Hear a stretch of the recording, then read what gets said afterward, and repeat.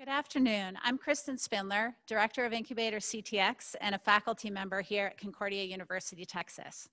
We're striving to keep our community connected to one another during these difficult times and to help you all develop important skills. I'd like to welcome all of you who are here today in person and all of you tuning in on Zoom to our webinar today with Kim and Mike Barnes. We're grateful to partner with Kim and Mike to bring you this presentation on effective communication, which is more important than ever in today's virtual world. The format for today's presentation will be about 45 minutes with Kim and Mike as they take us through their presentation. We'll leave at least 15 minutes at the end for Q&A. For those of you who are here in the room, we have microphones here and here. So if you have a question, we'll ask that you come up and speak into one of those microphones. If you're tuning in virtually, Hannah Watson over here and I will be monitoring the chat. So please type your questions in the chat and we will get to those as well. It's been a privilege for me to get to know Kim and Mike over the last 2 years. However, their association with Concordia goes back much further. So to introduce Kim and Mike, I'd like to bring up Dr. Abigail Feaster. Abigail is the director of the College of Business and Communication. She's also program chair communication and an associate professor communication. So thanks, Abigail. Well, if ever there was a time when we could all beef up our on-camera presence, I'd say now is the era with all of our Zooms and our Teams and our Collaborates and our Google Hangouts, FaceTime, and even old school Skype. This might be the single most timely presentation you will have this entire semester. I'm going to introduce for you two highly qualified folks who have spent their entire careers in front of the camera, and now they use their expertise to teach folks like us how to look better, how to sound better, and how to say the right things at the right time. We have Mrs. Kim Barnes, and she spent 15 years as a reporter and an anchor for local news, most recently working here in Austin, Texas with KVUE. She was fortunate to cover many stories and was right there at the scene of the action, including the Branch Davidian standoff in Waco, including the bombings in Atlanta with the Olympics. So she really knows what it's like to be in the heat of an action, stay composed, and present oneself in front of a camera. In addition to teaching broadcast journalism classes at University of Texas, which is her alma mater, Kim works presently now with tech companies and nonprofits, medical professionals, authors, and other such folks to train them for public speaking and how to properly do an interview, whether it's in front of a television screen or in print. In addition to having Kim Barnes here, we have the good fortune of having her lesser half, Mike Barnes. And Mark, he's doing his best to keep up with his very accomplished wife, so keep up the race. You may recognize Mike Barnes when he comes on. You may recognize his face. You may recognize his voice. You may just remember his lively commentary, because Mike Barnes has been in front of the camera for nearly 30 years, serving as the Sportscaster for KVUE. I wanted to get these data points correct because this is a pretty impressive career. He covered 4 Super Bowls, 3 NCAA national championships, 5 Final Fours, 9 College World Series, and 12 bowl games during his career. That's quite an accomplishment, a variety of sports. During all of this tenure of 30 years of broadcasting, he won the Best in Austin Broadcaster no less than 17 times, as well as garnered Best Sportscaster in the state of Texas and with the Associated Press. Presently, when Mike is not emceeing or being a keynote speaker for events like this, he works with TED Talks speakers as a consultant for, again, how to help them present themselves best on camera. He wants to help people connect with their viewers, whether it's a video in between you, and also just stand out from the crowd. On a more personal Concordia note, Mike and Kim Barnes have been wonderful advocates of Concordia and have served in my program in the communication department as one of our advisory board members for over a dozen years now, and their influence and their mentoring has been very appreciated. So it's clear we've got a power couple in the house. I welcome your applause as we bring up Mike and Kim Barnes. Thank you. Thank you. We're so glad to be with you. We actually were a part of the very first meeting for the Communications Council when it was still at the old location. Long time ago. Long time ago. Our kids were like playing, and now they're out of college. We're dating in ourselves college. now. So yeah, a long time ago. Yeah. But we are so glad to be with you today. As Abigail mentioned, we have been on television for a really long time. Not that we were very good at it at the beginning, but we've been doing this for a really, really long time. We've spoken in front of people, like a big group like this, in front of thousands of people on TV, in front of thousands of people, in front of 80,000 people at a UT football game for me. I've done it several times. We've talked in front of people a lot over the last 30 years, but it's hard to believe that when you watch us that one of us is an extreme introvert and one of us is an extreme extrovert. Would anybody like to guess? Can you guess who is who? Who which would you is guess? which? And since we can't see all of you who are watching on Zoom, if we get any answers, we can have Hannah can share with us. But anybody here want to shout out? You can put it in the Yes. chat if you want. Yes. If you want to guess. You think he's the introvert? Why do you think that? What do you say? Other way around? Introvert, okay. extrovert? Interesting. Okay. Can you guess? Actually, exactly opposite of that. Yes. Which is interesting. He is extremely Extreme introverted. introvert, extremely shy. Having to stay home since March has been like his dream come true. The pandemic has been great. Well, in some ways, yes. Right, in some ways. for not having to go out in public. And all of you students out there, I've gone through classes in junior high, high school, and college without saying a word for the entire semester. It can happen. I'm not saying to do that. Professors won't like that. That's right. But that's what life is for an introvert. But whether you're an introvert or an extrovert, you can still communicate and connect on camera. I learned a long time ago 2 things, because I wanted to be a sportscaster on TV. I learned 2 things. Number 1, the camera does not bite. It does not bite. So you can communicate through that camera lens and connect with someone on the other side, whether it's as a TV sportscaster or through a Zoom meeting if you're just talking to a professor. It can be done. And the easiest way to do it, what I did for 30 years, is picture someone on the other side of that lens. Picture your best friend, a family member, your spouse, the perfect client, a professor, a student, whatever it is that you need to communicate with. Picture that person on the other side of that lens, look at that lens and communicate with that person like that's who that is. So because when you look at a picture of an introvert or an extrovert, can you change the slide? I'm sorry. That's right. It's not changing. There we go. When you see the picture of the introvert or the extrovert, oftentimes that's what we kind of imagine. And especially in if we're used to, if we are somebody who is an extrovert, and I would consider myself absolutely one. I love people. Absolutely, I guarantee. I love the energy. It hasn't been as bad staying at home as much as I thought it would be, but I love. So when I'm in a big group of people, I draw energy. If I'm presenting, if I am in front of a group, and I'm so glad that we have people here today so that we can feel like we actually are talking to people. I draw energy. That's what extroverts do. We draw energy from the other people. And yet, the reality of the way we're presenting most of the time today is more like this. It's us and our computer. Would you agree? And it feels a whole lot different.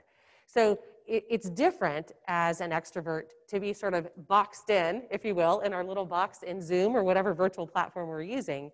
But there are still ways for us to be able to learn, to be able to still engage, and to be able to still have that great communication, even when we can't necessarily, for sure, see that other person. Now, we might see them on the screen, and for some of us, that still helps me, for sure. For an introvert, may not make a difference. For an introvert, you just have to picture that one person, because you're great dealing with just one person. It's when you see all these people that if you're an introvert, you're like, I don't know about this. But I told people a long time ago that starting in 1998, I did 3 years where I did stuff on the Jumbotron at UT, talking in front of 80,000 people. Once you get a shy guy talking in front of 80,000 people, talking in front of a group of 100 or 1,000 people, not a problem at all. No problem. Because it feels different, because you see those eyeballs. And so for a lot of people, it can be a little bit nerve-wracking, even as an extrovert. I still get a little bit nervous sometimes, because the difference between being in person is that I can see, I can look. Do you look bored? Is somebody on their phone? I can look around and try to gauge that, where when you are on camera, you don't always see that. So you can just kind of imagine how that they're acting. So when you think about presenting, and again, whether it's presenting, since we're in the virtual world, as as a presenter, if you will, in a Zoom or a virtual platform, or even just participating in class and engaging with your teachers and your professor, your colleagues and your the other students in the class, or in business. How do you feel about it? Like, what comes up for you? Do you think, oh my gosh, I can't wait. I wish I didn't have to do this. It makes me nervous. It makes me excited.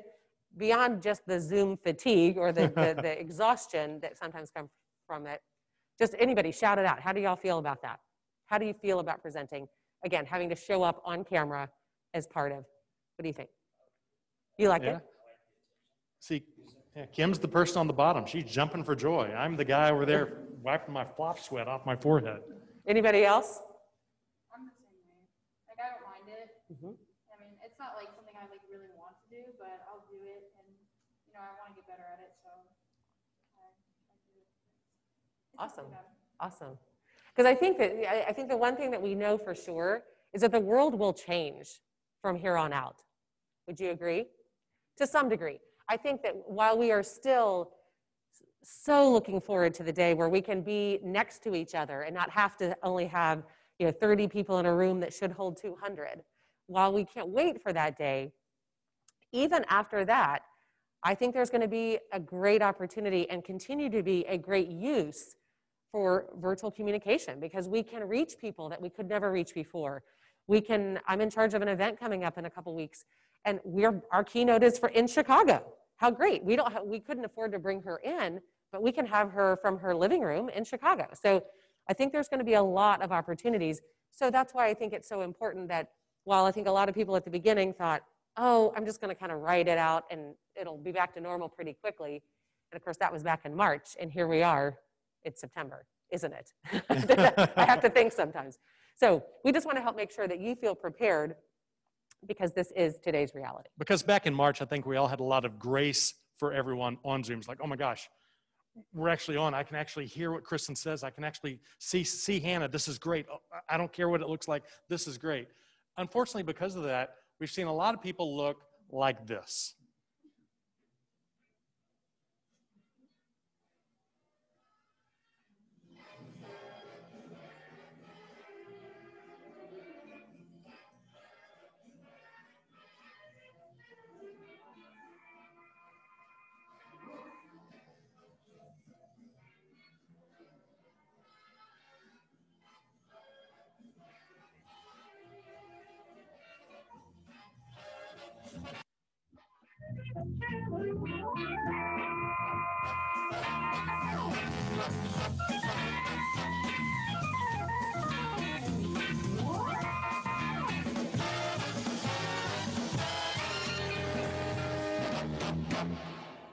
Admit it, you see those guys still to this day on every Zoom meeting you're on. Have you been one of those guys? Well, hopefully after today, you won't be. And again, sometimes you choose to make an exception, or you may know the rules, if you will, and you may choose to break them, and that's okay. But we're gonna help it so that you unfortunately will not ever be able to watch a meeting in the same way, because you're gonna be looking for those things. Your brain won't be able to help it. But hopefully we can help you with some ideas to help make it a better experience. Because what we say in so many of those situations, if you're distracted by that ceiling fan or the fact that they're making you dizzy because they're moving the whole time, what are you focused on? The distraction. And if you're focused on the distraction, then you're not paying attention to what is actually going on and the communication that's trying to happen. But unfortunately, some of us still aren't very comfortable being on Zoom or any other virtual platform because of working the technology. Maybe it's being on camera that makes us nervous. Maybe it's not being face-to-face. So we have a poll for those of you at home that you can participate in as well, because we want to get a sense from you here and those of you at home, what is it that's kind of hanging you up, if you will, or getting in your way? Is it the not being face-to-face? That just makes it so hard, because we just, as Abigail said earlier, she's a hugger. It's so hard to have to walk up to somebody and say, oh, I can't hug you. So is it the fact that you're afraid of hitting the wrong button, or is it something else? And we'd love to see kind of. Okay. It's the pull up. And if not, we can keep moving on. And for those of you at home, if you have comments that you want to make, we would love for you just to put it in the chat, and we have people looking at it so that we can add that to the conversation. And if you have questions, for sure put them in the Q&A, and they'll be Kristen and Hannah are monitoring that for us so that we can answer those questions as we go. Okay, sure. Great. So this is all from different people. Not being face-to-face, still kind of weird. Juggling time and tech between my job and school. Not being able to read the crowd. I hate to hear my, thank you. I hate to hear my voice if the internet lags. It creates a loop that interferes with my thoughts. Wow, they're really coming in. Hold on. And so many times it's not even what the obvious things that you think of, you know, that besides the fact if you have children and you're trying to manage, you know, their schoolwork. And I was talking to somebody the other day and they said, this was, you know, the professional woman, she said, today we had our first day of second grade. We talked about our animals and we talked about this, and, you know, she's in second grade again because she's having to do this with her children. So there's so many other factors that come up, but we just know that there's so many things that make it more difficult. I have an exercise I'd like for you to do, and you're gonna laugh a little bit or wonder or think I'm lost my mind. I know your phone's not too far away. Everyone has one. Grab your phone if you would. Pull it out. This is the one time, you know, in a presentation that you're actually asked to bring your phone out, and take a quick selfie of yourself, not smiling. She's setting you up for failure. I am. Yes, I am. However, hopefully the information will be very insightful. And I know it's actually a little bit hard when you have a mask on. So imagine, well, I'll ask you that in a second. Okay, everybody done? Yep. Okay, so take a look at your picture. Now, with a mask on, it's hard to see it, but just imagine, how was your mouth when you took the picture? You can still tell through your eyes a lot of times. A little bit, yeah, exactly, because you smile through your eyes a lot of times. So imagine, how do you think the expression on your face looked? Did you look happy? Did you look excited to be there? Did you look annoyed? Do you look bored? Irritated? Something in between? Anyone? Focused? Focused. Okay. Okay. Okay, what else? Just know if you were looking at yourself in the mirror and you weren't smiling, how do you come across? You look what? Mean. Mm-hmm. That's super common because we just have that straight face. Depressed. Uh-huh. Uh-huh. Yes. Depressed, tired, annoyed. Yeah. So just know that when you are joining a meeting, a virtual meeting, or you're walking into that virtual room, that's the expression that people are first seeing. And just think about, is that the impression that I'm trying to make? Because oftentimes that face can be giving off a different message than what you might intend. So and so many times when we're on a virtual meeting, we're worried about our camera. We're adjusting the computer, and we're adjusting our lighting. And does this look okay? Oh, hi everybody! I'm glad that we're here. I'm glad that you're here with me. And then you're okay. But the first thing they see, that first impression they see, is you with that look of consternation on your face without a mask, and it just doesn't look good. And it's not very welcoming. It's not very. What Kim and I like to say is that you never get a second chance to make a good first impression. And that's a terrible first impression. So the answer to that is think about having just a little bit of a grin. It's a little harder for me to show you since you can't, this is with my mask on. But just imagine, it just takes a couple little muscles and where you have a grin. It doesn't have to be a big toothy smile because that gets uncomfortable. Frankly, if you smile too long, your cheeks start hurting. And it might not look natural, especially depending on if you're just entering economics class. It's not like, hey, oh my gosh, it's economics, woohoo, so that you may not get that excited about it. So certainly a smile is always a great thing to have on your face, but just having that little grin can make such a difference in how you come across to the people that you're communicating with. And that, I think, makes them feel more comfortable and makes you feel more welcoming as well. And so many times, whether you're an extrovert or an introvert, there's a little bit of nervousness because you're on camera. You don't really enjoy being on camera. You don't like being on camera. You're not sure about the crowd. You're not sure about the other people in the room. Or is everybody looking at you? Is everybody pointing at you being the overhead light guy?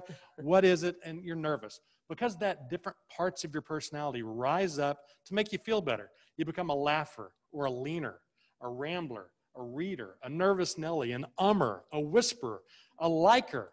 So many different things that happen that make you feel better, but they hurt, they hamper your ways to connect with the audience, to connect with the person on the other side of the lens. And that's the biggest thing you have to avoid. You have to be your true self and look your best so that all you have to worry about is what you say.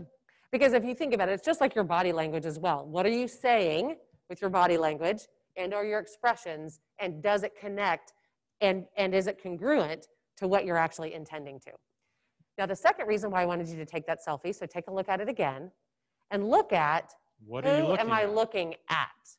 And what I mean by that is when you took the picture, were you looking at yourself in the screen, or are you looking up at the camera lens? Anybody want to share? Looking up at the camera lens? Good job. Good job.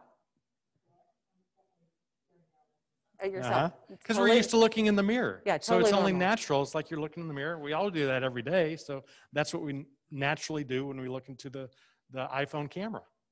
The challenge is, though, with the computer, or whether you're on your computer or your phone, if you want to make eye contact with someone, you have to look at the lens. Because I would never go up to Mike in person and say, oh my gosh, it is so good to finally get to see you. We're going to have this great conversation. That would feel weird. Same thing for y'all at home. If I looked over here and said, oh my gosh, I'm so glad to be here to present this to you, and we're going to share all this great information. Do you see there's a disconnect? And it feels weird. It feels completely unnatural to have to look at that lens instead of, especially when you're on a virtual meeting where you see all the people, whether it's your class or the meeting that you're in. You want to look down and talk to Hannah. But if I want her to feel like I'm talking right to her, and I want everybody to feel like I'm talking right to them, each and every one of them, I have to look up at the camera. It feels super weird, but that's how we know to make eye contact. Because how do we build relationships and make those connections? It's by making eye contact. And that's how you do it when you're on camera versus when you're in person. Similar to when you're different than when you're in person. So you've got to picture that person on the other side of that lens and look at them. Now, when they're talking, you can look down because, again, you're making eye contact. That way they're looking at you, you're looking at them. But when you're talking, for most of the time, doesn't mean you have to stare at the camera the entire time. It's a staring contest. Who's going to blink first? You can look down if you need to look down at your notes, if you need to look down because you have this incredible story to tell, you want to see their reaction, but always come back up.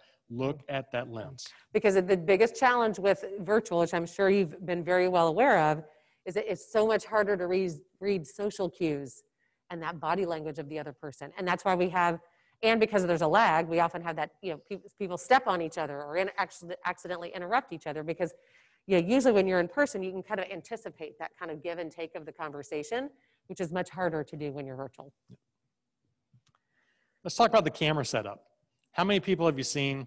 It's the up the nose shot that you saw earlier. It's me on the left where I have the laptop down near my knees. I just push that laptop back and I'm shooting up my nose. I don't care how handsome or beautiful you are. Nobody looks good with an up the nose shot.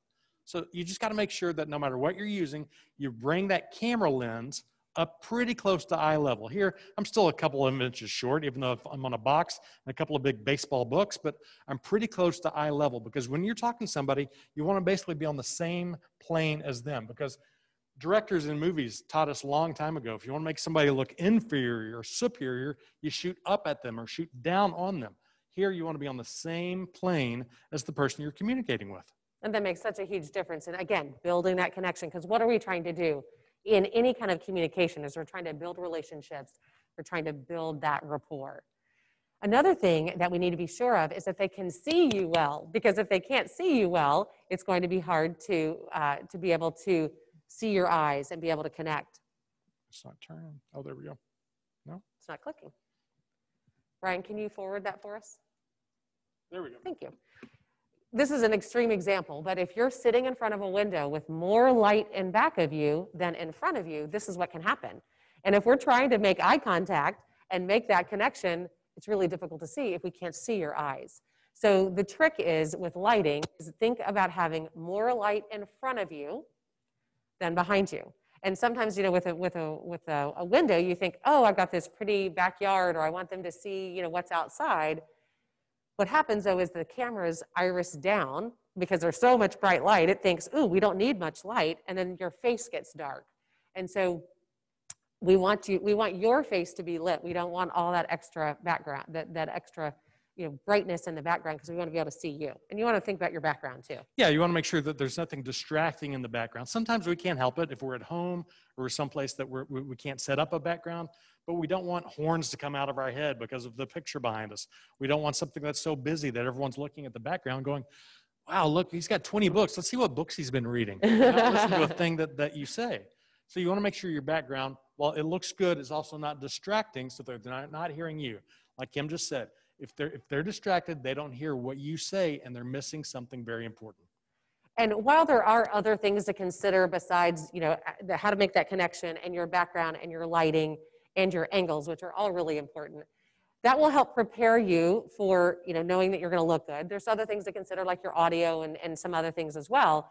But now you're kind of ready to think about, oh, now I can communicate. And what can often happen is that we getting those nerves come up. But one thing I want you to keep in mind is that physiologically, when we're nervous, what happens?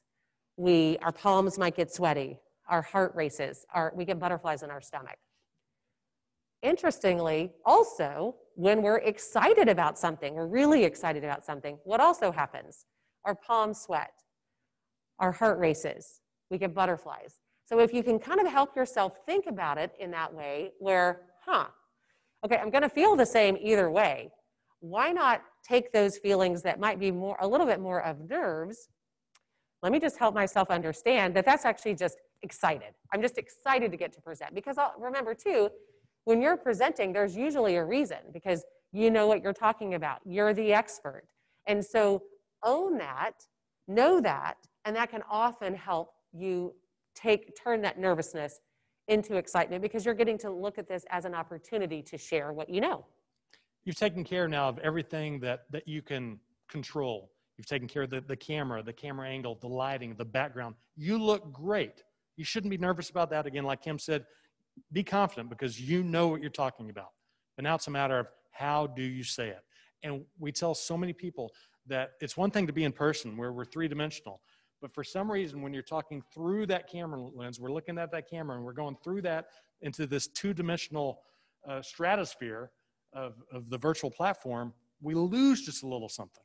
We lose some energy, and we also then can get into sort of we just can kind of forget where we are or what we're talking about, because it just feels unnatural to be having that conversation when you're virtual. So whenever you can think about, even if you're doing a presentation for school, how can I be conversational? Because what happens is that when we try to memorize, one, it's really hard. Has anybody done theater where you're having to remember long lines, or had to memorize poetry or things for school? It's hard, right? It's hard. It takes a lot of practice. So what happens is that when we memorize something, if we get to a point and we had planned and written out and practiced this word, and a different word just comes out, what happens? We often it just goes downhill from there, because we get off our rhythm. So the more you can just be conversational, and because it's just going to be easier for the person that you're communicating with, and it also doesn't come across as you've just memorized something. And if you've ever watched but inexperienced news reporters, and they're doing a live shot somewhere, sometimes it looks like they're literally like reading off their eyelids. So your eyes get kind of this glazed look because you're focusing so much on remembering exactly the words that you're going to say. So we always try to say, you know, have a plan, but don't memorize it per se, because it's just going to make it it's really hard to do that well. As you know from listening to someone read, anytime someone reads something, rehearses something, memorizes something, they don't come across quite as genuine, quite as natural. You want to talk to someone just like you're talking to them one-on-one. Hey, Kim, how you doing today? As opposed to, hi, Kim, how are you today? A little bit of a difference there. Yeah, and it doesn't mean that you get so lax and casual necessarily, depending on the environment, what the situation is. If it's a professional environment, you're presenting for school, Obviously, you want to have a little bit more of a presentation mode, if you will, but it can still sound more conversational than memorized, if that makes sense.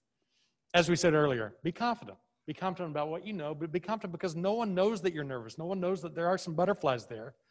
So own that and just know that they're here to listen to you. If I'm nervous right now, I can't show it because I know you're all here listening to some introvert talk about how to be an extrovert.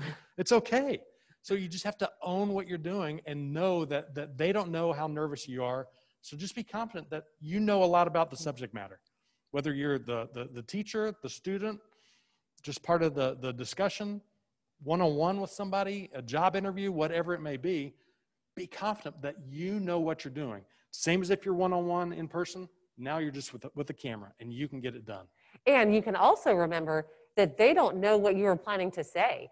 Unless you had to turn in your exact presentation, if you will, if you say it a little differently, they don't know. So just own the fact that you know your content, and as long as you get the gist of what you had intended to share, then they're going to be able to get the gist of what you were trying to share. Who has challenges with crutch words? Anybody? What are your favorite? Does anybody have a favorite crutch word? And do you know what I mean by crutch word? I mentioned the liker when I was talking about the rambler, the reader, and all that. The liker is the person who says like twice in every sentence. Like.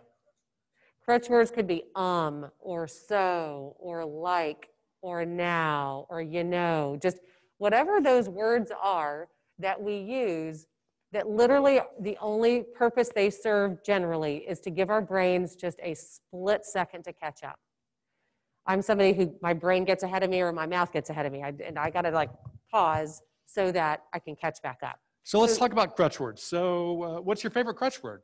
So I think a big crutch word for everyone is so. So what else? What do you think? I say it between every sentence because I'm nervous, so I'm not sure exactly where I'm going to say next. So use the word so, and that gives my mind just a split second to catch up. So the easiest, and the truth is, those words have places sometimes. If you're saying, now we're going to be doing this next step, well, that's appropriate. If you say now in front of every sentence, it's not necessarily what maybe you had intended. So know that some of those words in and of themselves are fine. It's not a big deal if you say every once in a while, or if you say like, there's a place for that for sure. It's just when they become so repetitive or used so often that it becomes a little bit of a distraction. I had a person tell me recently that they had a boss that literally the team would actually start like placing bets before before he spoke of how many times he was going to say because he just said it so many times. So if we're counting the number of somebody is saying, what are we doing? Exactly, we're counting the we're not listening. So you just want to make it so that it doesn't become a distraction. And the easiest way to make that happen is just to make it part of the way you communicate. Practicing. If you are in everyday conversation thinking about it and can hear them coming, try to pause and keep going. If it's in the middle of the sentence, that actually might sound more awkward if you are in the middle of the sentence and then you stop to finish your thought. But most of the time, it just needs to be, it's just a habit, that's all it is. And or just a little bit, again, of just a little crutch. So the more you can practice it in your everyday life, in your everyday conversations, that becomes just the way you communicate. Because when we are stressed or nervous or uncomfortable, we can't be focusing on both things of what are the words we're trying to say and what am I trying to get across, and oh yeah, don't say crutch words. You can't think of all those things at the same time. So as much as that just becomes the way you normally communicate, then that doesn't become an issue. And when you're in person, other things are happening. You hear the other person breathing. You hear other people in the room. You see the other person reacting to what you have to say. So it doesn't seem to take as long. But when it's just you and that computer, you're on Zoom and you're talking and you're not sure where you're going to go next and you're not going to say so you're just being quiet. And then you keep talking because you realize what you're going to say. But that silence seemed like it was 5 seconds. It may have been 6. Did y'all time that? That was so long. It was half a second. It was like a split second. It was nothing. But when you're silent and there's no one else in the room, it's just you in your room on the camera on Zoom, and you're silent for a split second. Wow, that was an eternity. Did you hear that? It feels really awkward. Yeah, and that's what we do, is we want to just fill that space. So just try to refrain. You've got to understand, it's not an eternity. It's a split second. It just sounds like you took a breath. The person you're talking to doesn't matter. I mean, doesn't care. They accept that. They know what you're doing because they do the same thing. It's just like taking a breath in the conversation. Do that, and you're going to connect so much better. And oftentimes that pause gives the other person time to catch up and soak in what it was that you were saying. So the pause is a great way.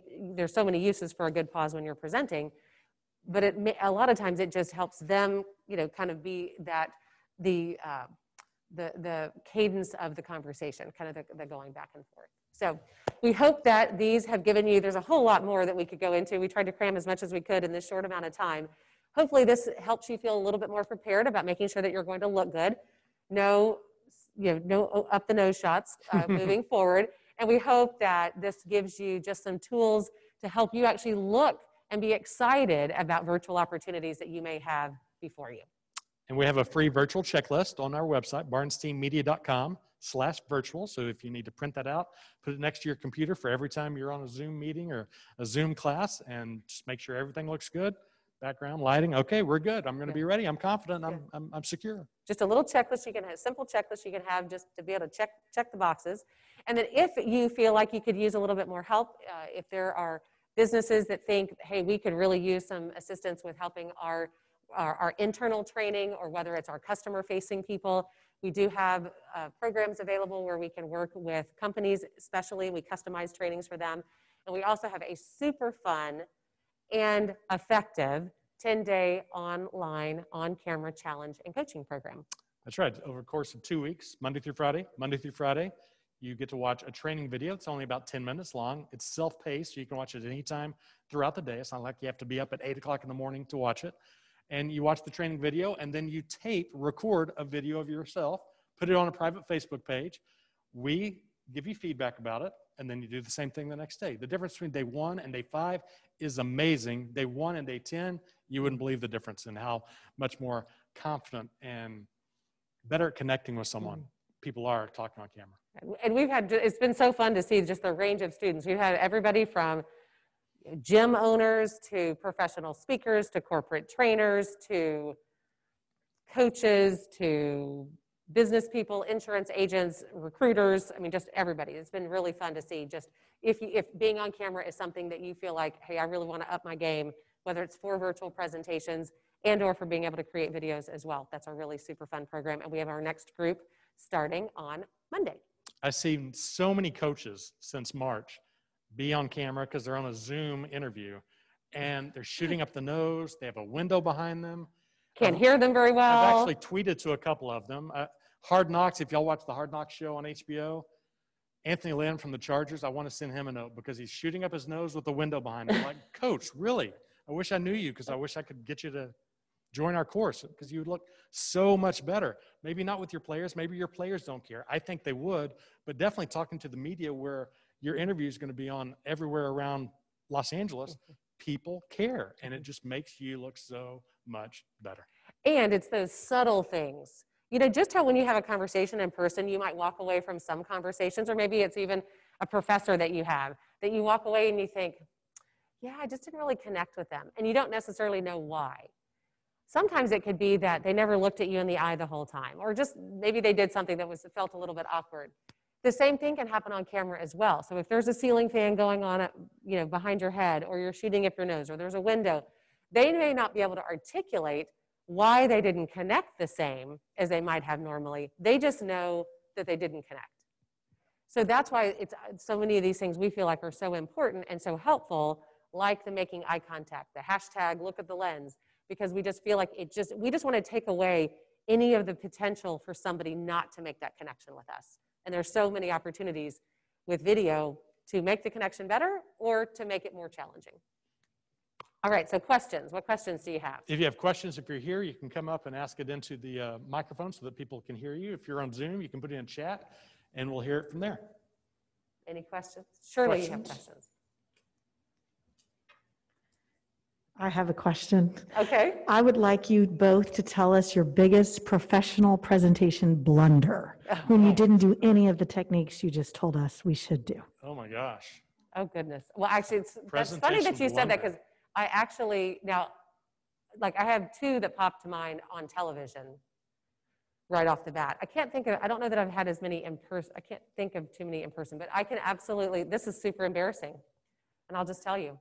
There was one day, I've lived in Texas since I was 4. I've eaten Mexican food a million times.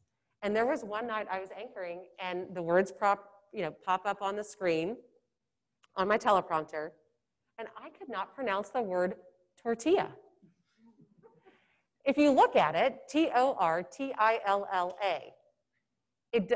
it just doesn't look like it sounds.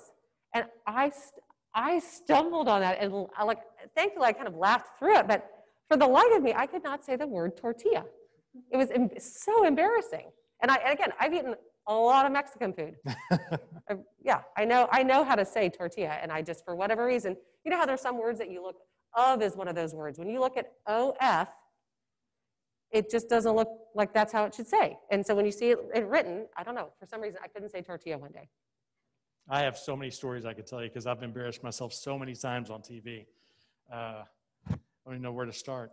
I could spend all day telling you stories about Okay, just think of one. Yeah, one, back in 1990, I went live at a UT baseball game, and I tossed through the highlights. You know, I'm live in the stands. It was during a doubleheader, second game of a doubleheader. Second game's going on, so I'm going to show first game highlights, and I tossed through the highlights. Let's take a look at the highlights, blah, blah, blah, blah, blah. Well, there was an engineer helping me, and he was actually holding little bitty television so I could watch the highlights. Well, he hit a button, and he changed to channel 36. I was on KVUE 24. So I look down, and I'm looking at the highlights. I see the sports guy from channel 36. Well, I'm on live TV. So, you know, normally I can go, hey, change the channel back to us. I'm on live TV. I couldn't do that. So I think I'm in highlights. So I'm visualizing the highlights that I just edited in the live van. In my head, I'm saying, you know, Dave Lowry with this single to drive in, whoever it was, Tolson, blah, blah, blah.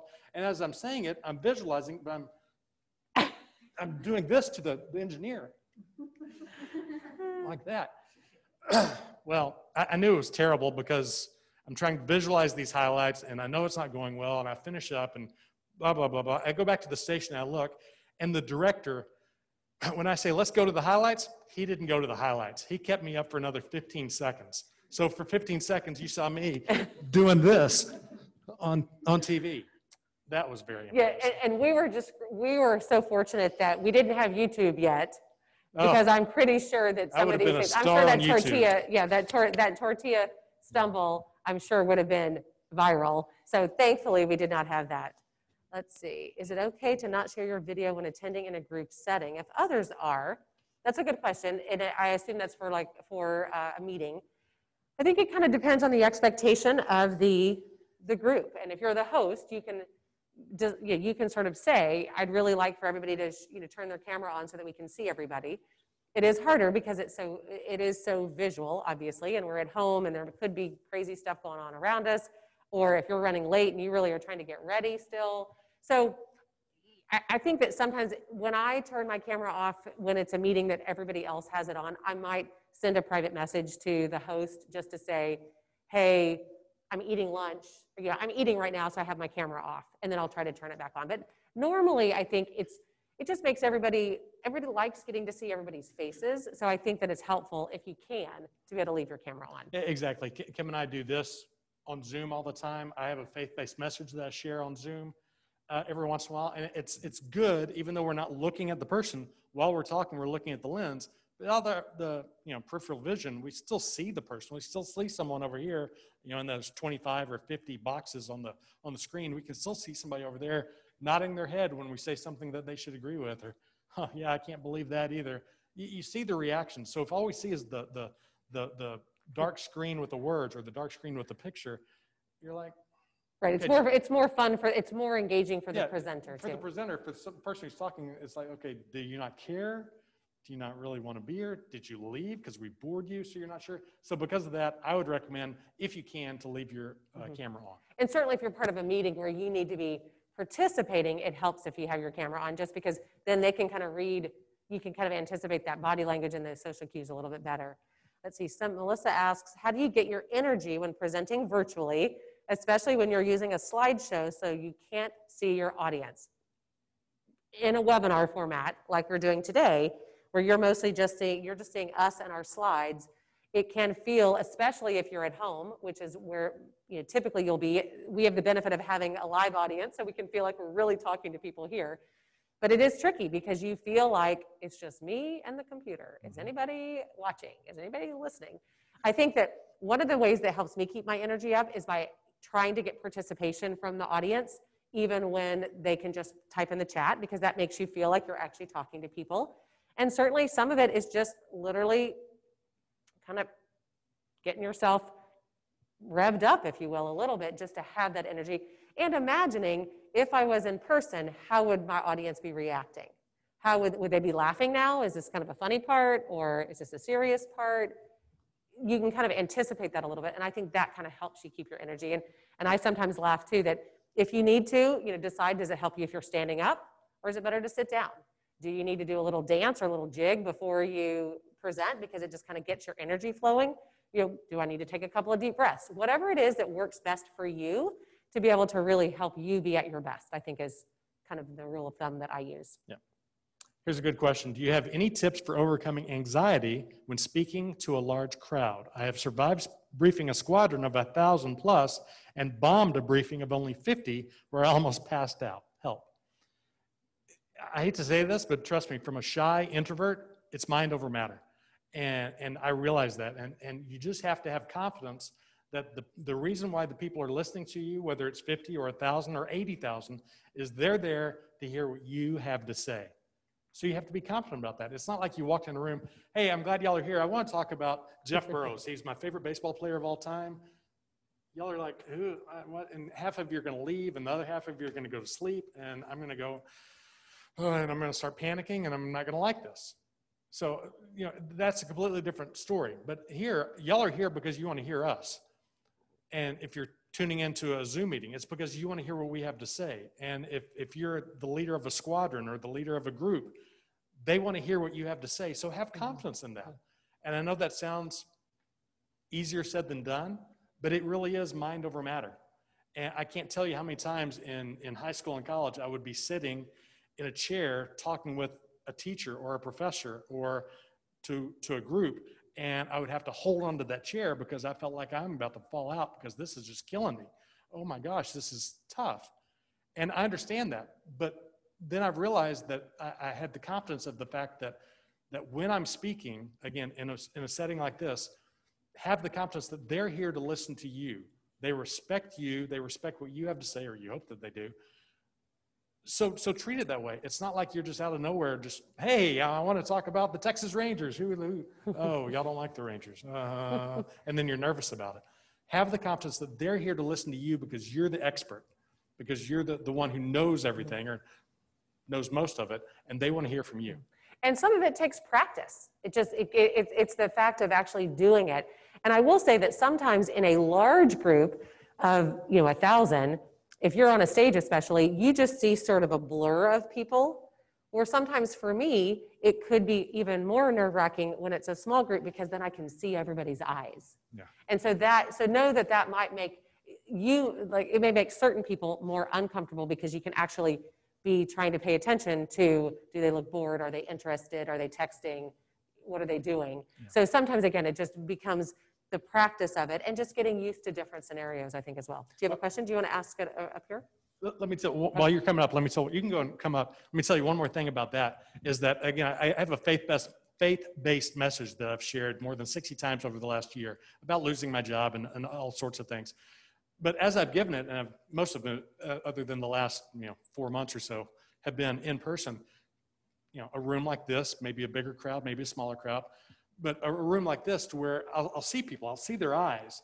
And as I'm telling stories, and some of it is very personal and heartfelt, and some of it is funny, and I'll tell a funny story about my 5th grade girlfriend breaking up with me in 6th grade, and I'm expecting a laugh, and everyone laughs except for that one person. And I'm like, I can't believe she didn't laugh, but okay. So I go on, I talk about 7th grade football, and and how I was third string at first and it just killed me and everyone laughs except for that one person. And inside of your mind, you're thinking, okay, she hates me. Why is she even here? I can't believe this is the worst thing ever. Nothing I say gets through to her. I can't believe this. And you kind of beat yourself up over it. But you can't do that for two reasons. Number one is you can't let that bother you. You just have to go on, because I learned as a long time ago as a person on TV that you cannot keep 100% of the audience happy. It's impossible. If you can get 99, you're doing incredible. If you get 70, you're doing really well. But you're going to have at least one person who's not going to be completely in tune or agree with what you're having to say.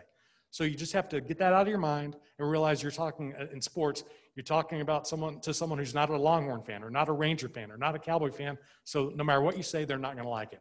That's number one. But number two, and I found this out, literally I could tell you so many stories about those 60 plus messages that I've shared, is that I've finished my message, I say amen, we're done, and different people come up to me. Leading the way is usually that person who didn't do a thing. It was like acting like they hated me the entire time. Thank you so much. Mike, I really appreciate that message. That really hit me really right here. Like, really? It didn't seem that way. So again, you can't let that get into your head when you're looking at people's reactions, because we all react to things differently. So I hope that answers the question there on Zoom. What's your question? It was kind of like for you, like what kind of like inspired you to do like sports analysis, and like have you ever had any conflict with like players or coaches and stuff off of making opinions that like you said? I could tell you lots of stories about that. What inspired me? I was a big sports fan growing up. That's why I wanted to be a sportscaster. When I was around 10 years old, I could tell you the exact date probably. Which is what makes him good as a sportscaster. I wanted to be quarterback for the Dallas. Date. I wanted to be quarterback for the Dallas Cowboys. I wanted to be right fielder for the Texas Rangers. And I wanted to be a sportscaster. And around 1977, I thought I could do all three at the same time. I had my schedule figured out. I'd be a sportscaster from February to end of March, and then baseball season would start, then football season, and it would work perfectly. Realized after that football and baseball may have been good, but not that good. But sportscasting, I could keep going. I could tell you lots of stories about having problems, so to speak, with coaches and players. Not that I had that many, because I treated them fairly, but no matter what you do, you're going to say something that they take the wrong way, or you're going to release information that they don't think should be released yet, or say something a certain way that they don't think. You just have to be fair to everybody. Mm-hmm. That was the biggest thing I learned, is to be fair, and that kept me basically in good standing with basically all of them. Is that like a conflict with? Oh, sure. Oh, yeah, definitely. Yeah, there was one. It's a long story, but there was one time when I tried to defend a player. It was in 1994. I tried to defend a player on TV, but what I said sounded very negative, because I talked about his past that had to do with using drugs. Well, all kinds of people called in, viewers called in wanting me fired. UT called, it was about a UT player. UT wanted to have a word with me. They weren't happy with me. I go down and I talk to the player. He's like, how could you say that I'm going to start using drugs? Like, you told me 2 years ago when I did a story on you that you used to deal drugs. So if you got cut from the team, if you got released, I'm saying that I'd be worried that you'd go back to that life. I'm trying to defend you. It's like, oh, okay. Thanks, Mike. See, again, people don't hear everything. Mm-hmm. So again, sometimes you say things on TV or on Zoom or whatever platform you're on, people don't either grasp everything or don't know the whole backstory to everything. Mm-hmm. So you just have to be careful with what you say. Mm-hmm. Yeah, just how much context do people have? And if they don't have all the context, or if they don't hear everything, it can lead to challenges. Okay, any other questions, or have you gotten any questions in the Q&A? I think you're saying that's it. I see the chat. I don't see the Q&A. Can you? I haven't gotten any new questions. Okay, got it. Okay, anybody else have questions? Yes. Do you want me to go up there? Or you can shout it and we'll repeat it. Okay, so as we've gotten used to presenting, what's our go-to beforehand to calm down and be ready? Mm-hmm. I think so much of this is a little bit of trial and error and figuring out what is it that I need to do. Am I normally a super quiet and laid back and not, the hard part is that you still need to be yourself, however you are. On camera, what happens is that you lose a little bit, there's just energy that's lost in the translation. So for those people who are watching us from home, they may be feeling that we're a little less energetic than you might watching us in person. in person. And so it's one, being aware of that. So again, like I said earlier, if it helps you to do jumping jacks, do the power pose. If you've ever heard of, there's a great TED talk about the, Amy Cuddy, I think is her name, does the power pose. If you need to, do something that revs you up. Frankly, a lot of times I say a prayer and I just say, Lord, help me just be able to bring value and help serve in a way that I can today. So I think it just is whatever will get you excited. Do I need to look at my notes real quick, or do I not, because that makes me more nervous? Do I feel like I already have my plan and I've kind of got my, I know my chunks that I'm talking about, so I can feel confident in it. And reminding yourself that you know your stuff. I think the more there's a point at which you want to be prepared, so you know your stuff, and not to the extreme of where you feel like you're memorized. Does that make a difference? There's a difference there. There's kind of a fine line between being prepared and overly memorized. It's definitely a personal choice of yours that you can't compare to anybody, where you may see him drop down and do 25 push-ups and that makes him ready to go. She says a prayer, he takes a lap, he does the Wonder Woman pose, or she does the Wonder Woman pose. Well, he can do the Wonder Woman pose. Yeah. Everyone does something different, and you can't look at anyone and say, oh, well, he or she did that, so I guess I need to do that, so I'm as good as them. Because we all have different personalities. I'll tell you another funny story. You've heard of Mother Ginger, it's from the Nutcracker. The Nutcracker ballet. How do you want to describe it? It's at Christmas every year here in Austin. Well, and they have it everywhere, but the Nutcracker is the famous ballet. Yeah, and Mother Ginger is a character in it, and they bring a quote unquote celebrity in every night to be Mother Ginger. Well, I got lucky enough to be Mother Ginger one time about 10 years ago. And they bring me in, and God, they put makeup all over me, and you couldn't have recognized Kim it. It was and crazy. our two kids were, much younger. They were around 10, 9, 8, 7, that age.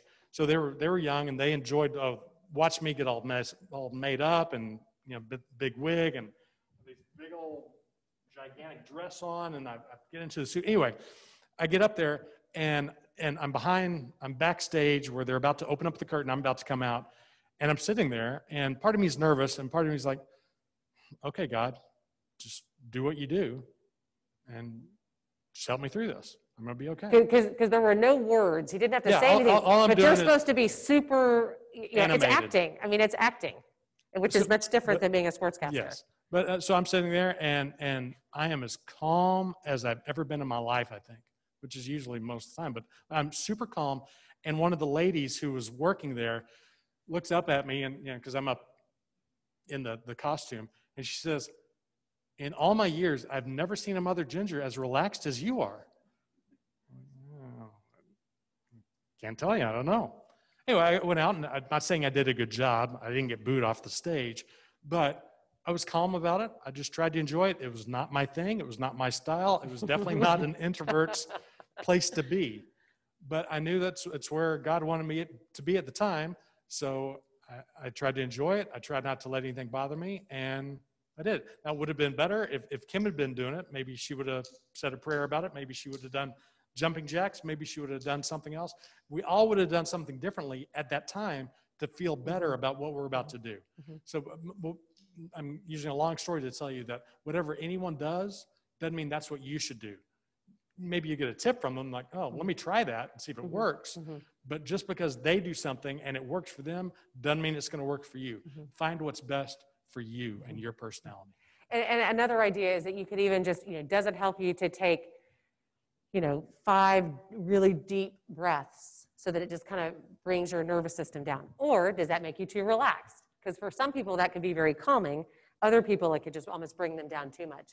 Sometimes because I do a lot of voiceover work as well, I stretch my mouth where I do A, E, I, O, U. And I'll do these where if you saw me in my car as I'm driving somewhere, you'd laugh at me. But thankfully, everybody just thinks you're talking on your phone when you do things in your car now and talk to yourself. But I'll do things to stretch my mouth so that I feel like I'm going to be able to articulate better. So I think it's just trying some different things and figuring out what works for me.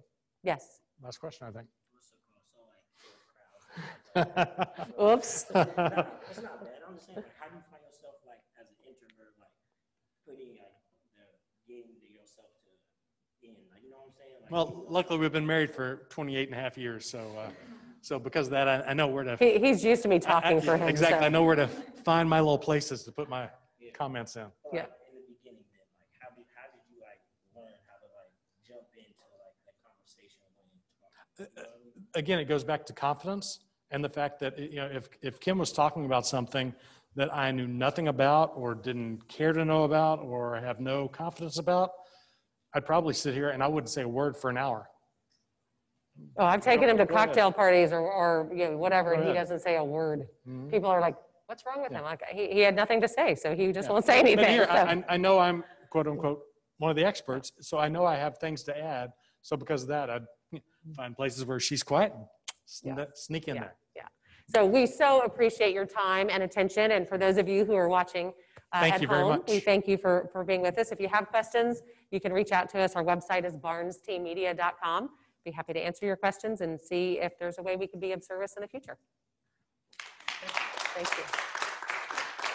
Great. Thank you so much to Kim and Mike. And again, let's give them a warm hand. Thank you so much.